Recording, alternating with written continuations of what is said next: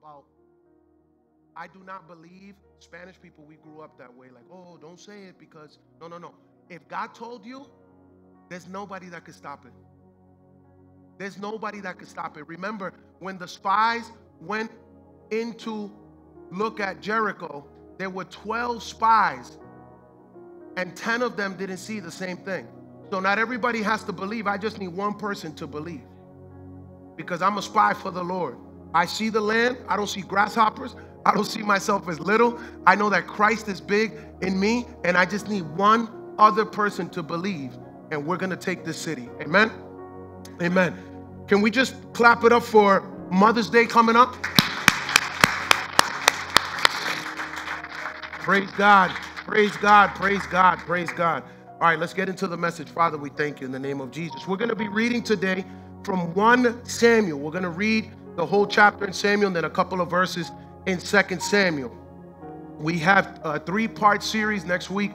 Sister Elena is going to be sharing the word. So we're going to lay down some cover fire for her, and then she's going to pick it up with the Lord. Osiris, we're ready to go? Okay.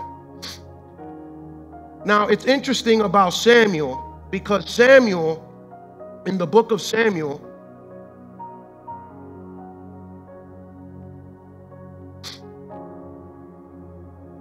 Samuel the prophet, he is a principal character who anointed King David and King Saul.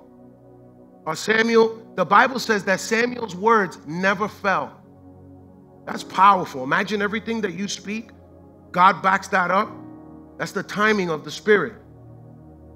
So Samuel and 1 and 2 Samuel were originally one book in the Hebrew Scriptures. When the Scriptures were translated into Greek, they joined 1 and 2 Samuel and 1 and 2 Kings. They were all one. They were brought into complete history to explain the Hebrew monarchy. Then it was split up into 1, 2, 3, and 4th kingdoms, meaning the books. Samuel and Kings were later separated again, but the divisions of the Greek translations persisted. So it resulted in what we have today. 1 Samuel, 2 Samuel, 1 Kings, and 2 Kings. A Jewish tradition shows that Samuel was the author of the first part of the book, and that prophet Nathan and the seer Gad were the authors of the remainder. Some parts of the book were written after Samuel's death, so we know that Samuel didn't write everything. So where all of this is taking place is in Shiloh, and it's located 20 miles north of Jerusalem, which was the worship center of Israel during this time. There were 3 feasts there are 7 feasts of the Lord, but not every feast, excuse me, not every appointed time of the Lord is a feast. For example, the Feast of First Fruits, you don't have an actual feast, but it is Passover, Pentecost, and the Feast of Weeks. So as we read in 1 Samuel, excuse me,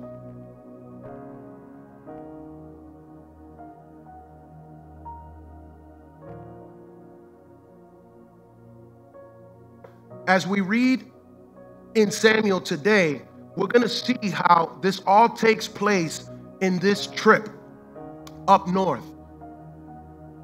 Lord, come on.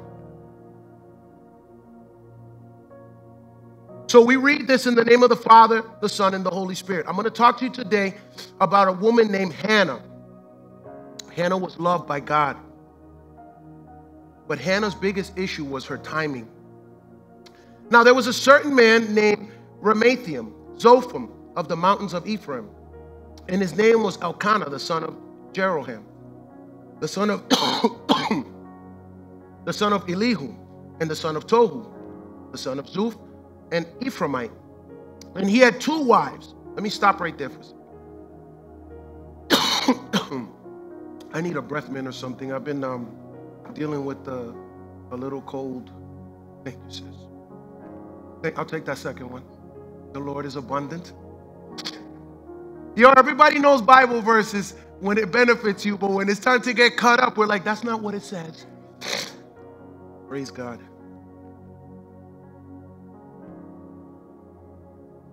Help me, Lord. When you see polygamy in the Bible, I want to just say this as a covering for education. Polygamy means when you have more than one wife, when you have more than one spouse. So if you look at the families that practice polygamy in the Bible, all of them had a difficult time.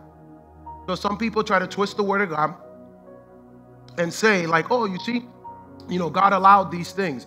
Now, just because it's happening doesn't mean that God approves of it, number one. Number two, all of the people that have polygamous families, all of the people that have polygamous families had a lot of issues in their lives. Amen.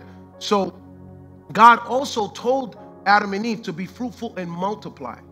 Something very interesting that I found in understanding polygamy is that when women had no husband, they were sold into slavery or prostitution.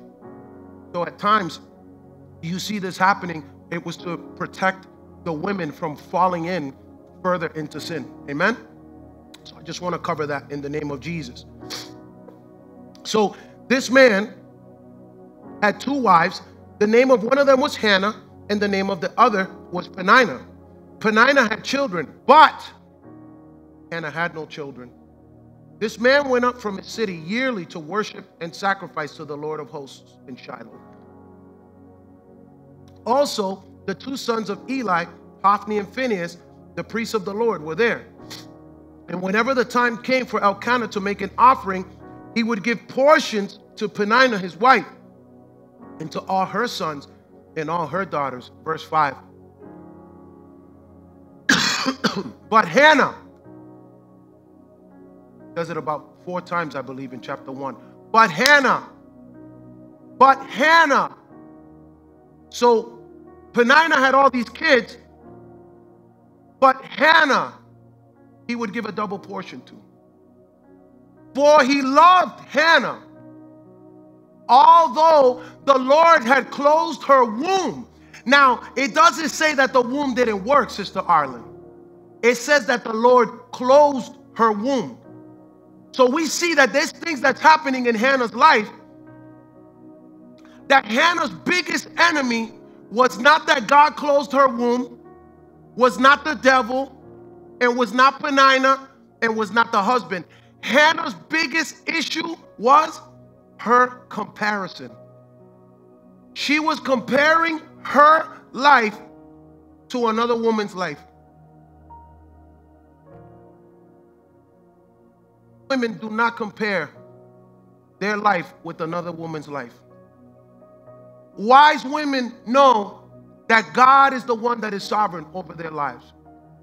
Wise women know what I have, you don't have. What you have, I don't have. Wise women know to clap for the other woman. That's what a wise woman does. That's what a kingdom woman does. Thank you, bro. That's what a wise woman does. Hannah had a double portion. Peninnah didn't have that. Peninnah didn't have what Hannah had. Hannah had the love of her husband. Hannah had a double portion of everything the husband had. But all Hannah could do was look at the one thing that she didn't have. Hannah's biggest enemy was that her time clock was different than God's time clock.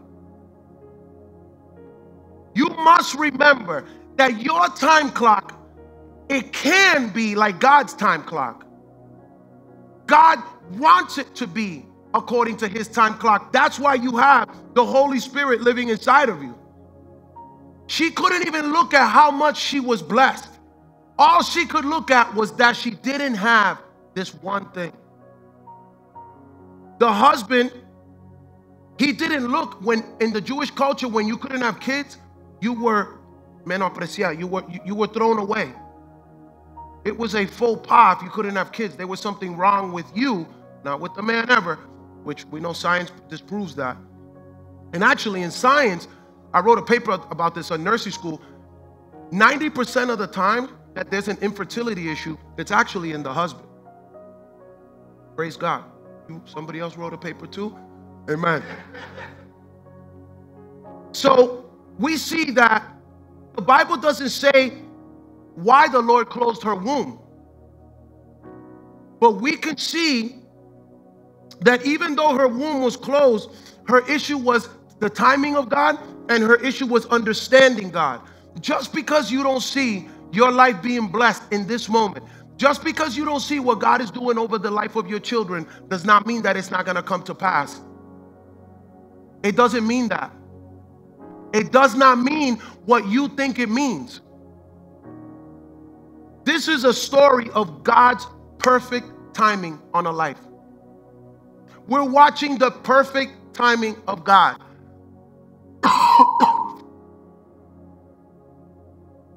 As we see in verse 5, God says, but to Hannah he would give a double portion, for he loved Hannah, although he closed her womb. Verse 6, here Peninnah comes back, and her rival also provoked her severely. So basically what Peninnah used to do was go, ha, ha, ha, ha, you ain't got no kids. But that's not Peninnah's fault. Because what Hannah didn't know was that Peninnah was the chisel to bring out the anointing of God in her life. What Hannah didn't know is that all of the persecution that she was facing was supposed to push her closer to God. Peninnah was the instrument of God to bring out the greatness in Hannah, but she couldn't see it because all she wanted to do was compare and say, I don't have that. The devil knows what you want. The devil knows what you're pleading for, but you can't live for what you want. You have to live for the glory of God in your life. That's a big difference. A lot of Christians are depressed because they don't see what they want instead of seeing that God has blessed them.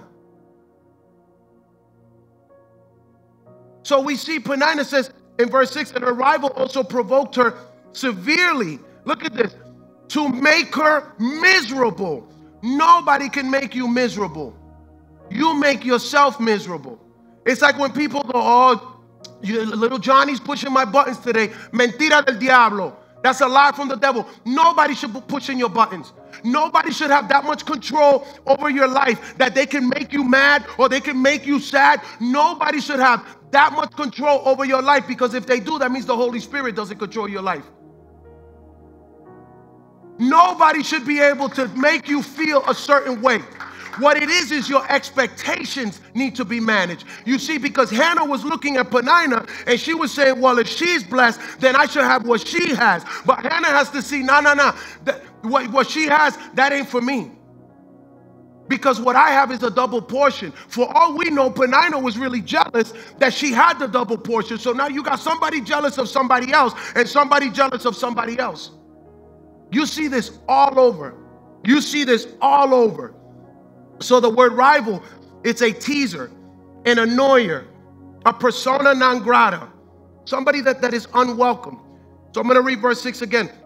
And her rival also provoked her severely to make her miserable, because the Lord had closed her womb. The Lord closed her womb. It was the Lord. She was mad at somebody else for something that God was doing in her life. Hannah was mad at Peninnah and allowing an opportunity to be jealous instead of her taking it to God. Hannah was mad at Peninnah for her womb being closed and giving the power to Peninnah over her life. Like if Peninnah has the ability to close somebody's womb.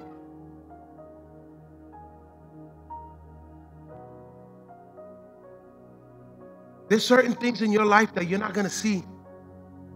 That you have to know that God is blessing you.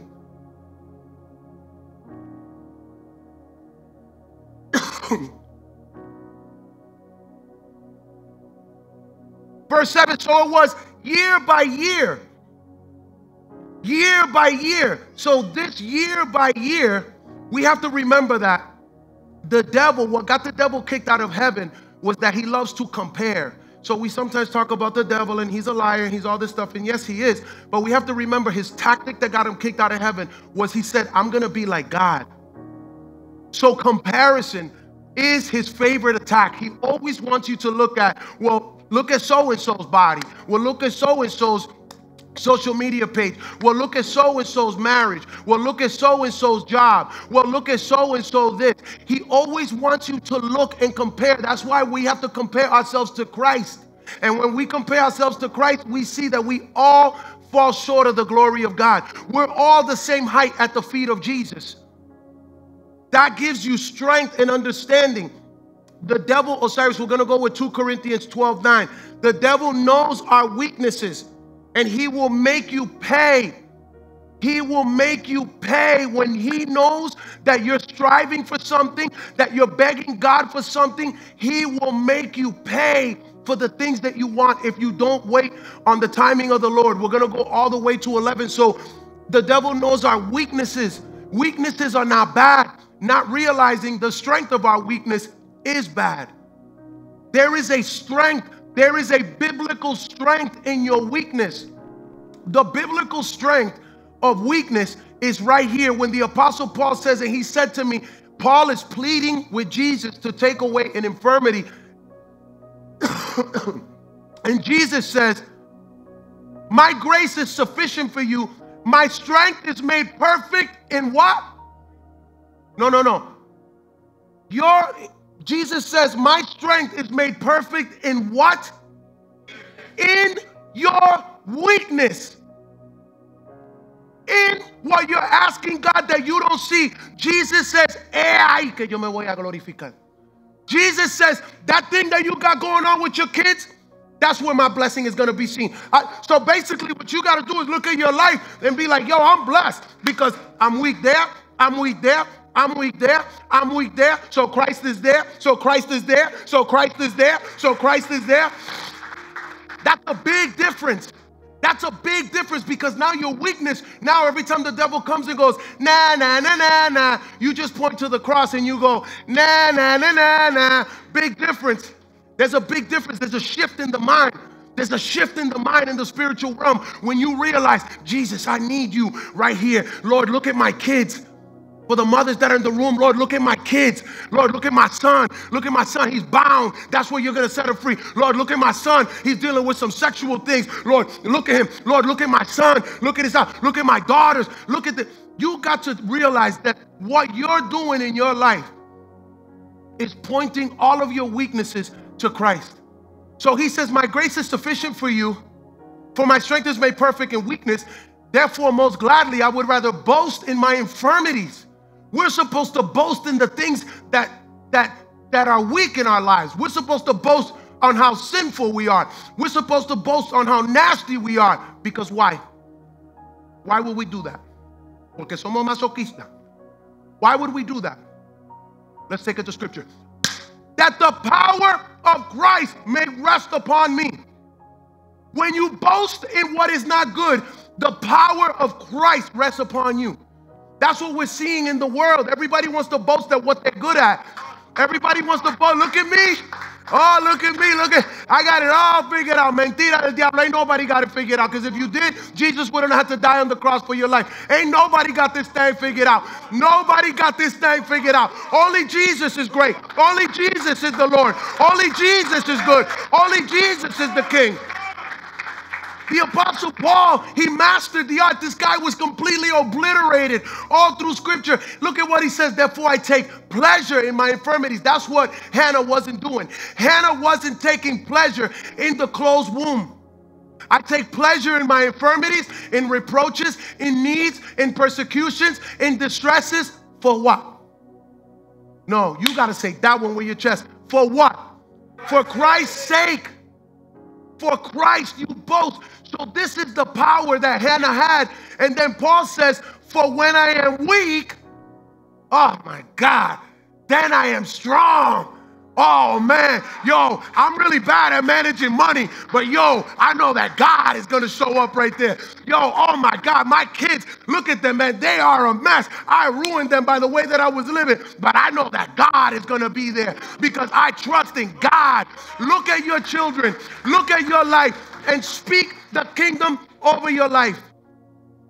My mom, and I want to say this very humbly, my mom used to come to my house,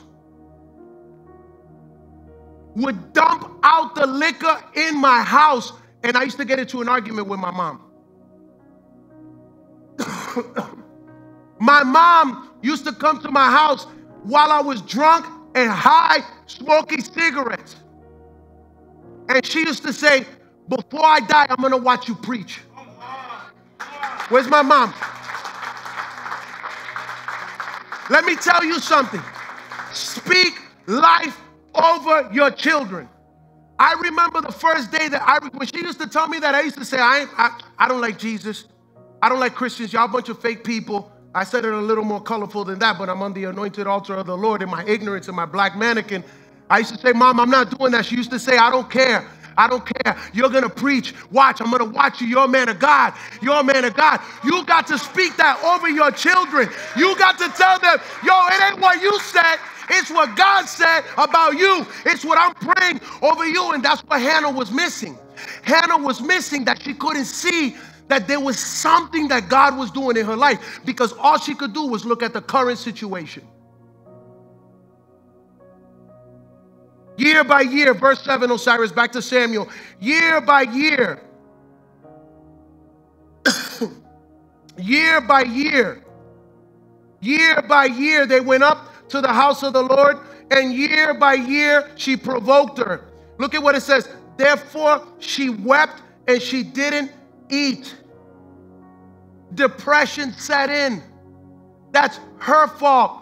The depression in your life is your fault. The anxiety in your life is your fault for not applying biblical scripture and living it in those areas. Penina made her, look at it, says it right there. She provoked her so much that she wept and she did not eat. You are a wise woman. Let all the mothers in the house say, I am a wise woman. No, come on. Say, I am a wise woman. Praise God. Listen, you are blessed. You are being used by God. And you are also impatient. That was Hannah's issue. Hannah's issue was that year after year, she kept saying to the Lord, why do I not have children yet?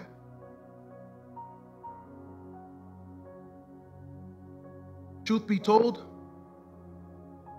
being completely honest, none of us like waiting.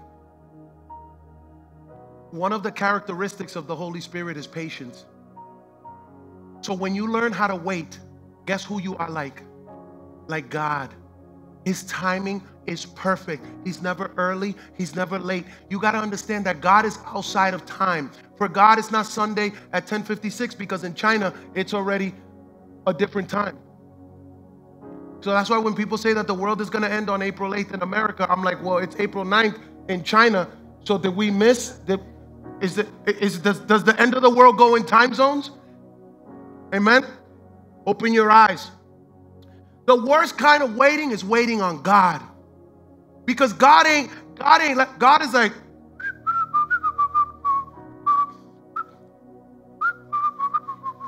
and we're like, oh Lord, look at, Hannah saying, Lord, look at my womb. Lord, why aren't you blessing me? Lord, how come you're not giving me children? Year after year after year after year. Y Dios de lo más tranquilo. God, patient as ever. When you're in a hurry for something, you must remember that God is not in a hurry. God is not in a hurry. That's why sometimes you see people marry the wrong person. That's why you see you take the wrong job. When you have to make a decision, I always teach the church, when you have to make a decision, always choose the one that brings you closer to God. That's from God. Simple. God, should I do this or should I do that? Which one brings me closer? That one, boy. That's the one I want you to do. What is God's waiting room? This is what God's waiting room is. When you're in a hurry for something to happen and God doesn't allow it. As human beings, we hate to wait. When you're waiting, that's when anxiety sets in. That's when depression sets in. Do you know that fear and depression and anxiety is having faith in the devil? The only way to kill anxiety and fear is through faith. Yo, no matter what happens there, God is going to be glorified. Though he slay me, though The Bible says, though he slay me, I will trust him. Though he slay me, he's going to do something. That's what we're missing. That's what Hannah is missing. That's what some of the mothers, the wise women in this room are missing. Not realizing that what God is doing in your life, it is coming. It's coming. So God, what we see is God was growing Hannah and building her character in the waiting. The waiting that she was doing something greater inside of her. But she couldn't see what was happening. She couldn't see that God was making her a wise woman. This waiting pushed Hannah closer to God. The waiting, the worrying, is God going to bless me, pushed her closer to God. Take a look at your children in your life. And look at your children and say, whatever's happening in your life is pushing all of us closer to God. Every problem in your life is a blessing that's coming. Every single one. All of them. Verse 8, then it says, then Elkanah, her husband, said to her, Hannah, the husband that loved her, didn't love the other wife, the husband that gave her a double portion, Hannah, why do you weep? Why do you not eat? Why is your heart grieved? Am I not better to you than 10 sons? There's things that are happening in your life that the devil's never going to let you enjoy wherever you're at. If you stand over here, he's going to tell you to stand over there. If you stand over there, he's going to tell you to stand over there. The Bible says, be still. Be still. Be still, wise women, and realize that what God is doing in your life, it is a process. God's delay is not a denial. We think because God didn't say yes, that means that he's saying no. That's what I've taught the church since we opened the church. If God says no or God says yes, I'm still blessed in Christ. If God says no or God says yes, I'm still going in another direction. If God says no or God says yes, you're still seated in heavenly places. If God says no or God says yes, it's equal direction. We have to get out of the mindset that God is a yes type of God. Imagine you tell God to give you a Ferrari, and that Ferrari you wrap 200 around a telephone pole. So thank God that you don't have a Ferrari. My one future Harvard grad said, thanks be to God. Listen to this. The Bible says in verse 8 that she was weeping, that it describes Hannah as weeping, as not eating, and as grieved. The devil is sitting back watching Hannah, tormenting herself. Nobody was hurting Hannah. Was anybody hurting Hannah? No, she was hurting herself. She was hurting herself because she didn't see what she wanted to see. That's why in the kingdom, we don't move by sight. We don't move by sight. Let me tell you something. If I couldn't afford this place for the church, I for sure can't afford 10 Winter Street for a church either. But I know that God can, because I'm not going to operate off of what I can see in my pocket. Because if we're operating by what we can see, you're never going to do nothing great for the Lord. If your vision for your children don't involve the supernatural hand of God over your children, they ain't doing nothing. You ain't praying enough. You got to understand, you got to look at your kids and you got to say to your children, yo, I gave birth to you so that you can do something great for the kingdom of God. Yo, I was in labor. You know, we're Spanish, so everything is very exaggerated. If you were in labor for 2 hours, we're like, wow, yo estaba ahí por 7 horas. You know what I'm saying? I was there for 7 hours. They had to cut me up. No, you're going to be great. Everything I had to go through, you're going to be great for God. Everything I went through, you're going to be great for God. Whatever's hurting in your life, that's where the power of God is going to be seen. And Elkanah says to her, he said, yo, babe, what's up? Am I not great? Verse 9, so Hannah doesn't realize, as we go into verse 9, she couldn't even consume. Okay? She couldn't even carry a baby. Because she was so depressed from not eating, she was malnourished the baby would have aborted. There's blessings that are coming over the lives of your children that they cannot come yet because of your internal condition. Yo, the Lord, that's what I said last night when I was writing this sermon. And I said, yo, Lord, wow, the body cannot sustain. We got to really start teaching people the kingdom does not operate externally. The kingdom operates internally. They said to Jesus, he said, don't look to the left or don't look to the right, Brother Rob. They said the kingdom is within. So everything that happens in the life of Hannah, God is trying to tell her, it's within. It's within. It's an internal change. That's why people come to Christ and they give their life to Jesus. And then you see them 5 years later and nothing happened because you gave your life to Jesus as dead works. You didn't give your life to Jesus through a true repentance. It's when you give your life to Jesus through true repentance, when you let your God change your internal environment. It's your internal environment will dominate the external environment. But we think that, no, I'm going to start going to church when this works out and when this works out and when this works out. Guess what? That ain't working out, that ain't working out, or that ain't working out. And that's what's happening with Hannah. So her insides are so barren. Her insides are so bitter from her not having her womb open that God's saying, yo, I want to bless you, but I can't because it's not time. It's not time. You're going to see what God is going to do over your kids. And let me tell you something.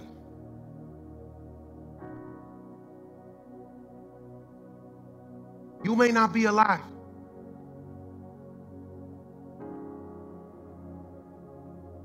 Your funeral may be the trigger that sets your generation in motion. God is not a liar. He's hearing your prayers for your children. And your kids won't know that you're not even dead. You're sleeping until the kingdom comes, and then we all wake up for the wedding supper of the Lamb. You may not see it all. Abraham didn't see the promised land. The Bible said that Abraham, he said, yo, I don't see it, but I know he's not a liar.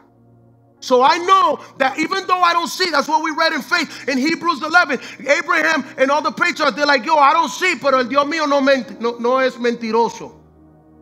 I don't see it, but I know it's going to happen. And that's what Hannah couldn't see. She couldn't see that even though God closed her womb for that moment, that there was something great coming in her life. There was something great coming in her life, but she was tormenting herself. So Hannah arose after they finished eating and drinking in Shiloh. Now Eli the priest was sitting on the seat by the doorpost of the tabernacle of the Lord. Yo, this next couple of verses, like, oh, look at this. And she was in bitterness of soul. All we've been reading, the whole sermon, is how nasty she was inside because she couldn't see the blessing.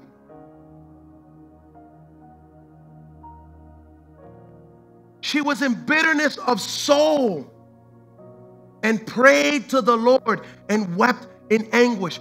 God, closing her womb, pushed her into the presence of God.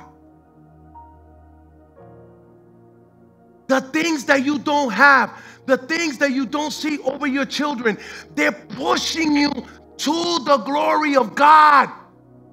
If the issues in your life brought you to your knees in front of Christ, then to God be the glory for the issues in your life. And she was in bitterness of soul and prayed to the Lord and wept in anguish. Then she made a vow and said, "O Lord of hosts," I just picture this. I just picture somebody just sitting in church.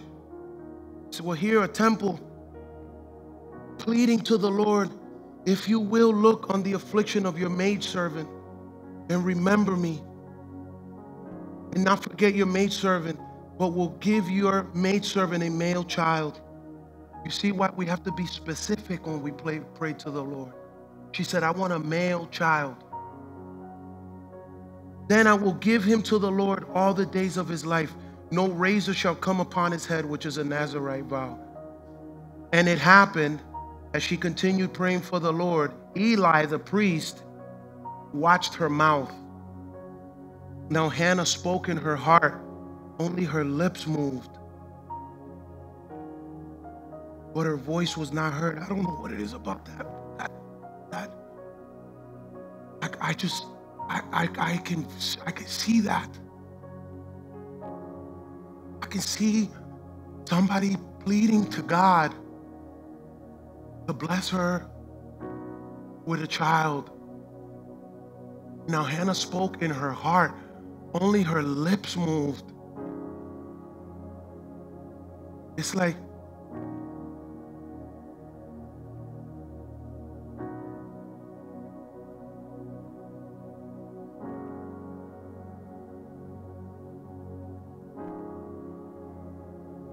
it's a story about a woman struggling to see the timing of God. She's her biggest enemy. God didn't say that you couldn't have kids. He just said it's not right now.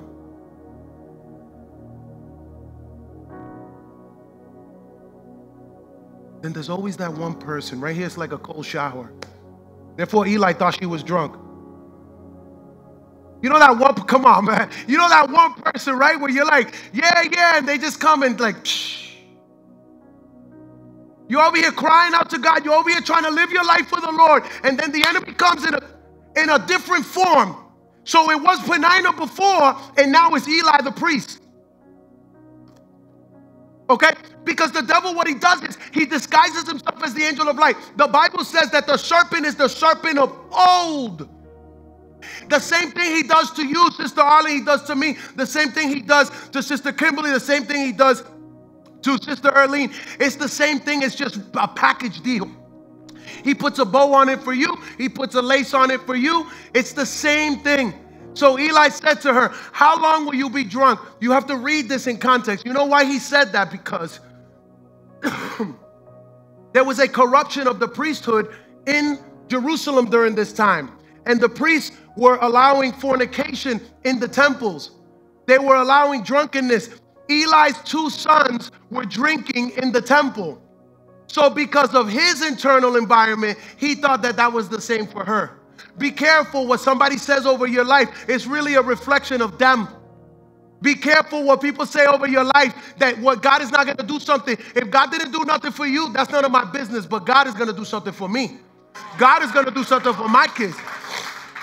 And it's not because we're obligating God, but because we're operating in the faith unto God, unto obedience unto God, through the commandments of God, because we have the seed of God, because we have the promise of God that's given through us by faith in Jesus Christ. So be careful, because Eli's saying to her, what are you, drunk? No, you are the one that's drunk. Put your wine away from you. But Hannah answered and said, no, my Lord, lowercase l. I am a woman of sorrowful spirit. I have drunk neither wine nor intoxicating drink. You know what? The things that people are saying over your life, if that ain't true, you got to speak against that. You got to say, you know what? That ain't true. You know what you're saying, that I'm drunk in the house of God, that ain't what it is. Because the devil will continue to knock on your head with these lies. You cannot entertain the lies. And now we see a change in Hannah after she prayed. After she made a vow to God, internally, we see a shift in the narrative now. We see that she says, nah, bro, that ain't me. That ain't me. Whatever you're saying that you see in me, that ain't me. But I have poured out my soul. Leave it right there. But I poured out my soul before the Lord. Have you ever just poured out your soul for the Lord? Have you ever just had one of those moments where you're like,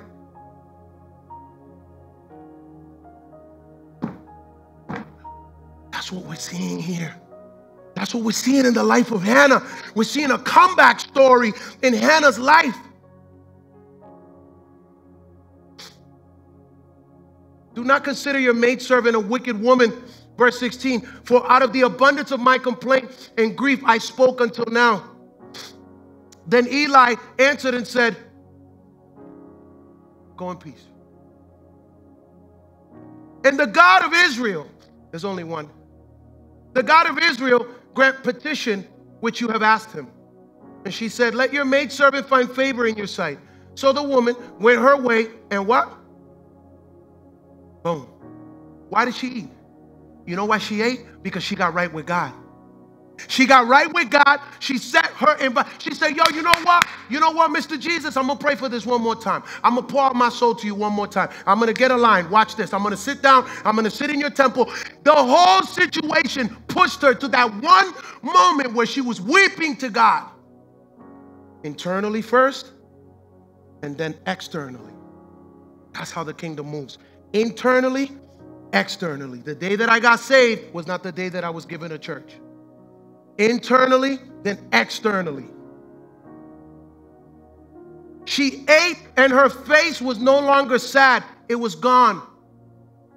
It was gone. The pain was gone. Her vow to God was gone, made it gone. Be careful if you make a vow to God and you don't complete it. Then they rose early in the morning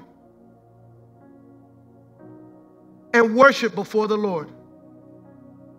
How long are you just going to wait for God to bless you? At some point, you got to kick it into worship mode. You know what, God, I'm going to thank you right now for what I just asked you for. God, I don't care if I got to see it after the kingdom comes down, but I'm going to thank you right now for my kids.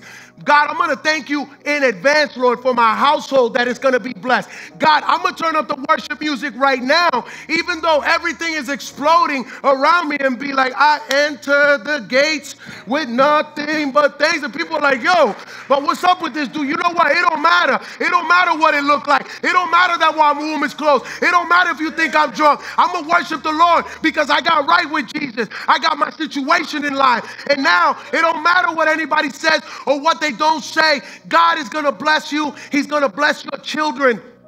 God is going to bless your children because God is not a liar. He hears your prayers. He hears what you speak over them. He sees the deposits that you put into the kingdom. Your kids are going to be blessed because of what you have done for God and what God has done for you. Remember that. Remember that. So they rose early in the morning and worshiped before the Lord, and they came to their house of Ramah. And Elkanah knew his wife again, and the Lord remembered her.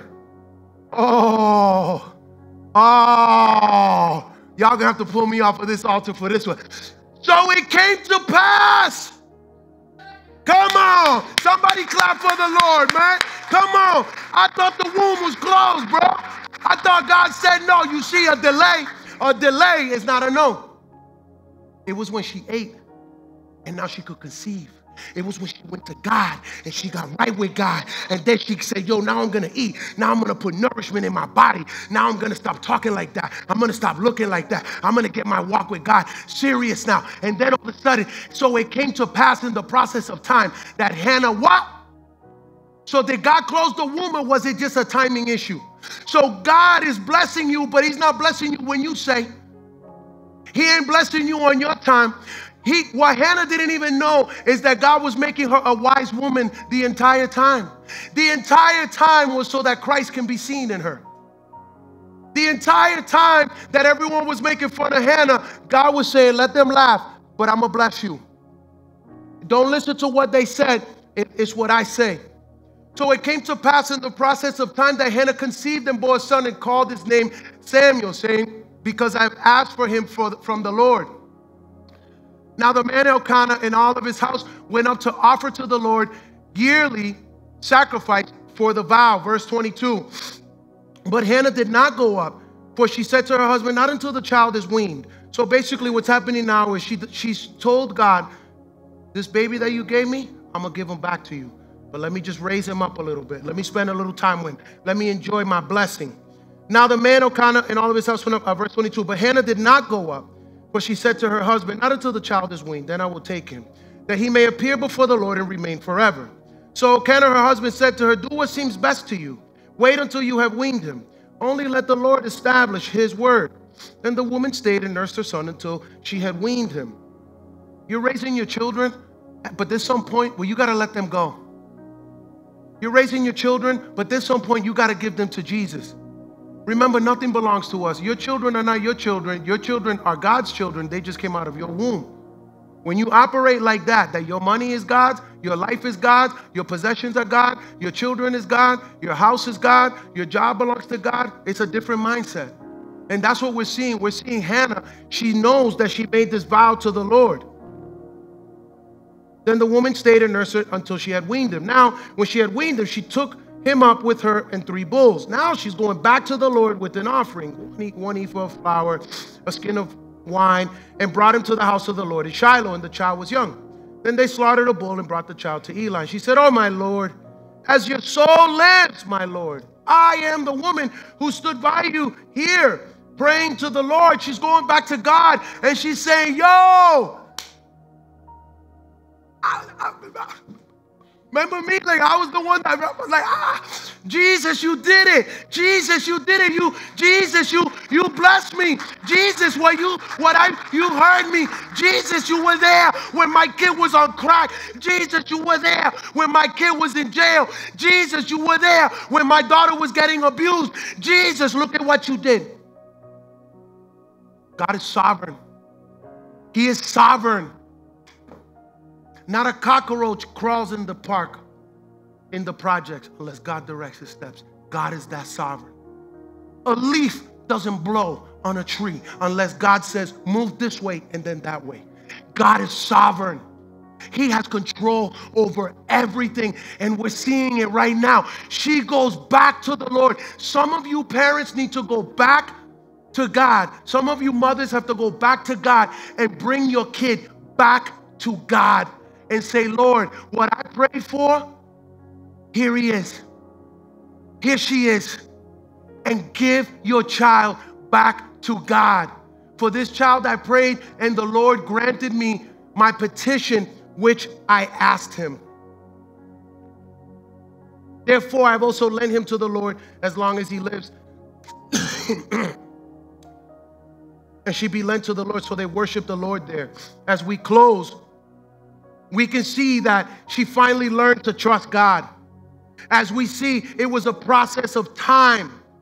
Verse 20 says, the process of time, that God was putting Hannah through a process of time. That saying is only 4 times in the Bible. It's the last time it says it in verse 20.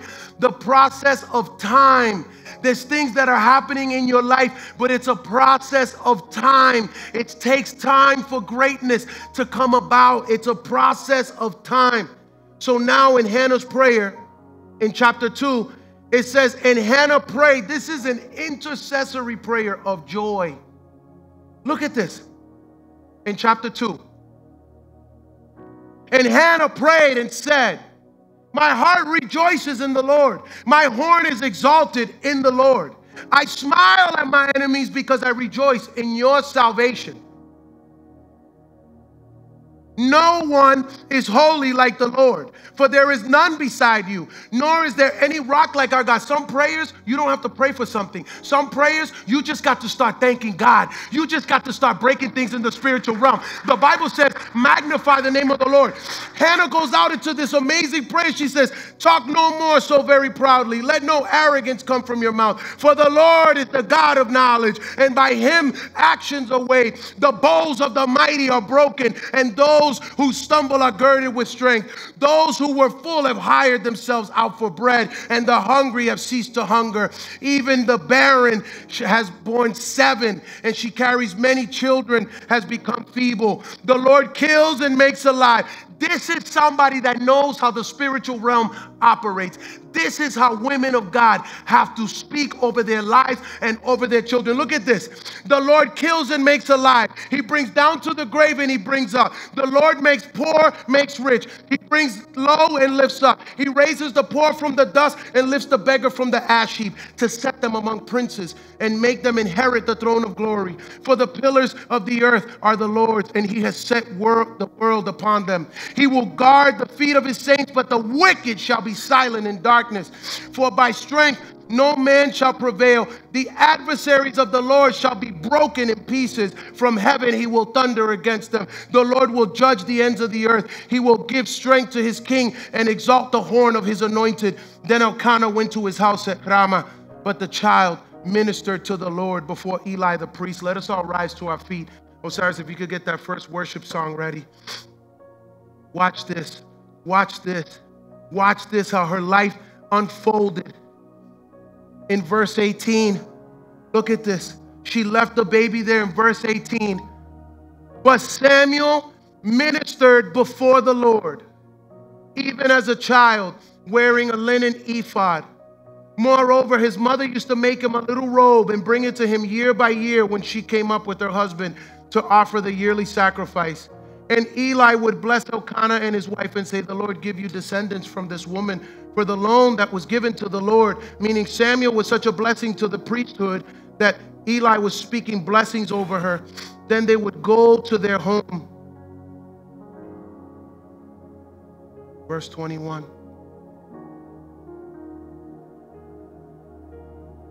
And the Lord visited Hannah so that she conceived and bore 3 sons and 2 daughters. Was her womb closed, or was it a process of time? Are you blessed in a process of time, or has God forsaken you? When God said he closed her womb, the closed womb pushed her into the presence of God. What you don't see is making you get closer to God. What you don't see happening in the lives of your children is bringing you closer to God.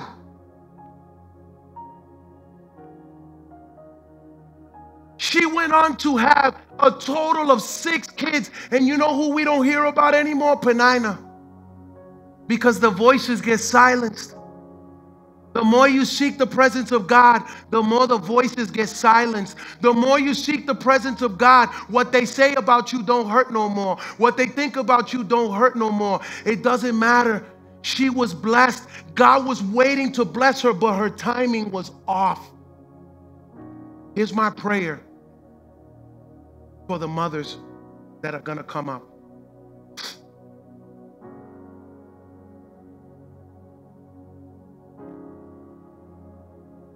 You're going to come in a moment, please, and you're going to offer your children up to the Lord one last time for all the chips, for all the glory. It doesn't matter what situation they're in.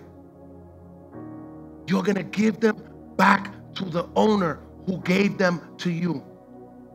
Before we do that, if there's anybody in this room who has not accepted Jesus Christ as their Lord and Savior, if you've never repented for your sins unto God, we want to help you in prayer. Come to the front and receive this Jesus that we're talking about.